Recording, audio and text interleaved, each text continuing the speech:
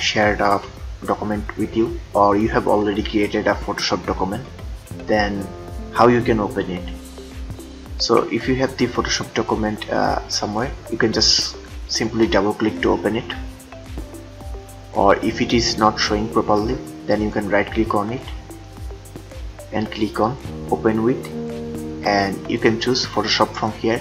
But if you want like every time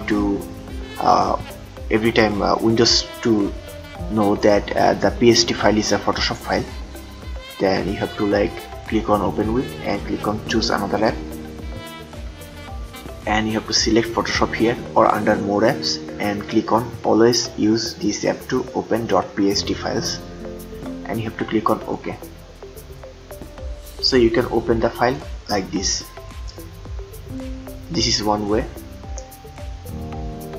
and another way is when you are in your Photoshop home menu, you will see the open option here. You can click on it and simply select the Photoshop file and click on open. Or you can if you are currently in a document and you want to open another document, then you can click on file and click on open, or simply press Ctrl and O on your keyboard and select the file as well. You can also open cloud documents if you are a subscriber of Adobe like CC subscription. So you can open Photoshop file like this as well.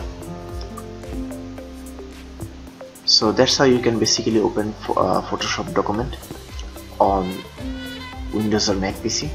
If you want more videos like this, then like, comment and subscribe, and also thank you very much for watching this video.